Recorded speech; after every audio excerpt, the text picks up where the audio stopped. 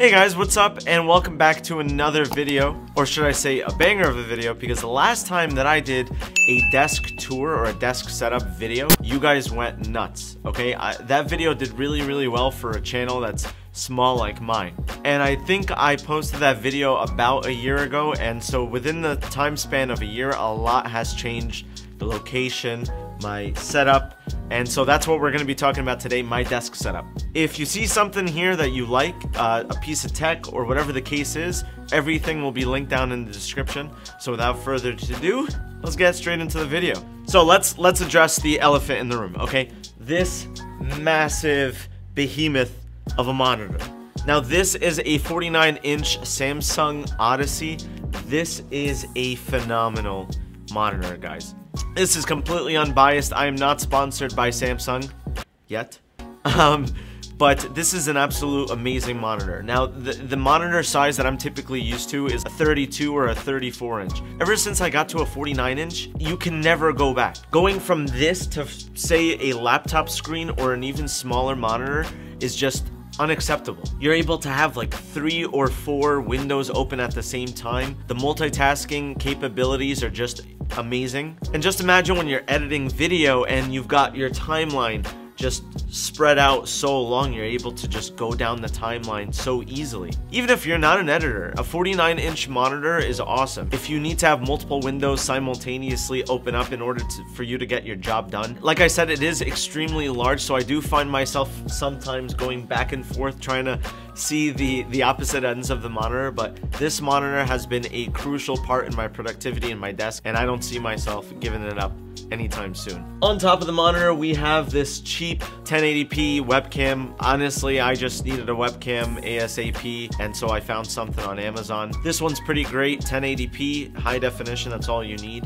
4K is a little bit overkill in my opinion, just because a lot of people's internet connection just can't handle that type of resolution, so you end up breaking up anyways. It's also got a microphone in it. I'm not sure what the brand is, but I'll have that somewhere linked down in the description. So depending on the time of day, I've either got my work laptop or my personal laptop hooked up to the monitor. And I've got this awesome stand that I got from Amazon by a brand called Jarlink. This is an aluminum stand, very heavy. It doesn't move. It's got rubber on the bottom and also rubber on the inside slots to make sure that it doesn't scratch up your laptop. It's also got 2 slots, and I did that intentionally so I can have my 2 laptops standing vertically. Before this, I just had my laptop resting on my desk, but I realized having something like this where you can have your laptop standing vertically saves you a ton of real estate on your desk. Helping me connect my computers to my monitor, I've got a dock over here. It's got a bunch of USB slots. It's got an SD card, micro SD card, headphone jack, Ethernet, you name it. It's a multi-use dock. It's got a bunch of features on it, and it allows me to quickly switch between laptops. If you could tell, there's a bit of a theme going on here. You could tell that I really like the space gray metallic look, and I'm really glad. I'm just realizing this for the first time, that all my products are basically space gray. There used to be a sticker on that dock. I actually tried removing it before this video just so everything looks clean, and obviously the sticker didn't come off in one piece and left that white spot, so that's gonna annoy me for a bit until I have the energy to remove that. Moving on, you're probably like, why does this guy have 2 sets of keyboards and trackpads or a mouse? And that's pretty simple. This Logitech keyboard over here, pretty cheap. This Logitech K345, pretty cheap keyboard. I think this came in a set, this keyboard and the mouse, for like 20-25 bucks.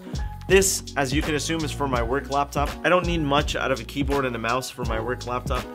Just basic functions and just something that I can use and hook up to my laptop and be able to use the monitor. But obviously for my personal laptop, the M1 MacBook Pro, we've got the Apple Magic keyboard and trackpad. Now I intentionally got these instead of Logitech just because I'm a big Apple fan. I like to be in their ecosystem. I like to use products that are well integrated within the ecosystem, so these always work very well, no connection issues, anything like that.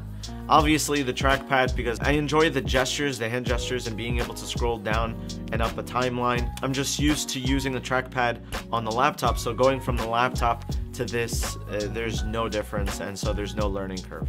Now let's get into the actual computers. I'm not going to talk much about this one. This one is my work laptop. This is a Dell Precision. My company did not cheap out on a laptop. which makes sense. I deal with some really large Excel files and spreadsheets that just require a ton of computing power, so this thing is a beast. Small joke, can you tell I'm an Apple fan?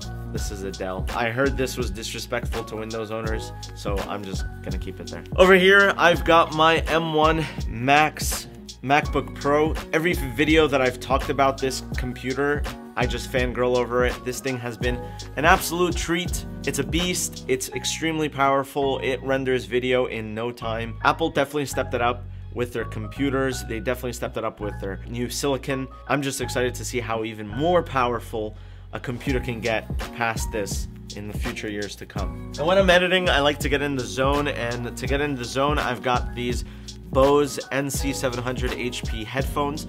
These are lightweight, amazing quality sound. They've got pretty great active noise canceling, and they're just extremely comfortable. They're just, I typically get headaches from the pressure of a headphone on your head, but these don't do that to me, and so I really like these. And these are mostly dedicated for traveling when I'm on a flight or when I'm video editing. Holding my Bose headphones is a 3D printed headphone stand that I actually 3D printed with my own 3D printer. This is kind of cool, lightweight, and yeah, it was basically free for whatever the price of the filament was. Holding all of my tech together, we've got the IKEA hack. If you don't know, the IKEA hack is basically a kitchen countertop, and you either add the Adil's legs, which I have, or the Alex drawers, which every other YouTuber has. I went for this option just because I knew in the future I would probably want to switch my setup. I'm the type of guy